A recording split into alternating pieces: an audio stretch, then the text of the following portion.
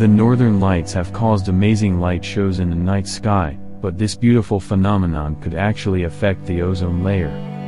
The northern lights offer an amazing celestial spectacle.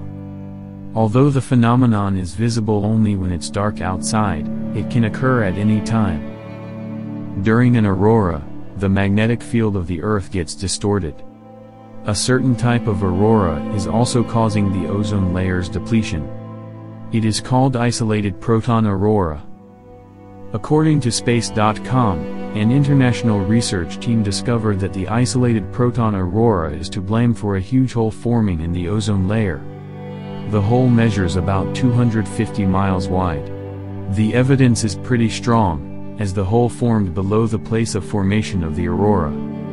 Isolated proton auroras may not be as bright as the northern and southern lights, but they are still visible to the human eye. It is known that the explosion of plasma ignited by the sun brings with it high-energy ions and electrons.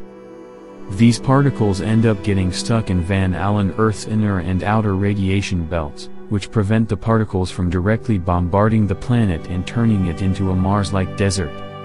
Particles that reach the inner radiation belt can interfere with the Earth's atmosphere by penetrating the magnetic field lines.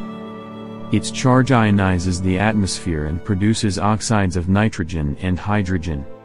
Both compounds contribute to ozone loss. This, in fact, applies only to the ozone layer in the mesosphere, and the most important lower layer, the stratosphere, remains unaffected.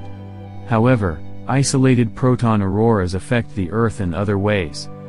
Although atmospheric ozone damage in the stratospheric ozone layer, often caused by human activities, is rapidly recovering, isolated proton aurorae still influence changes in the atmosphere.